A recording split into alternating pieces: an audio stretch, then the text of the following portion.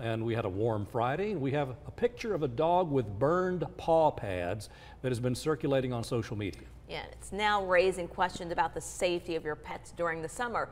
Channel 3's Caroline Corrigan sat down with a local veterinarian who says this can happen in just a matter of minutes.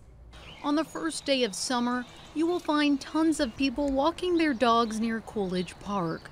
But with the summer sun comes the heat, which can burn your pet's paw pads.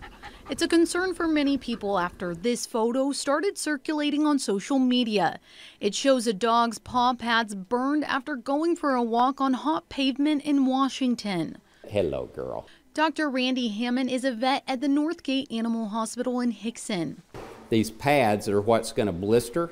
He says it's one of the biggest issues they see during the summer. Anything that's reflective, asphalt, dirt, sand, can really heat up and really can become amazingly hot. We'll get temperatures on the sidewalks in the summer as high as 160 degrees. So the pets will end up burning their pads, and a lot of times it may be a day or two afterwards that you realize that, you know, the pet's got a problem.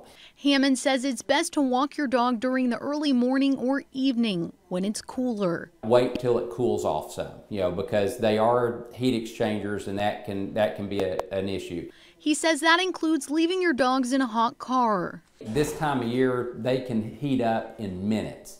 So, you know, my recommendation is never end up leaving your pet in a closed car during the summer unless you're in there with them and the air conditioning is running. In Chattanooga, Caroline Corrigan, Channel 3 Eyewitness News.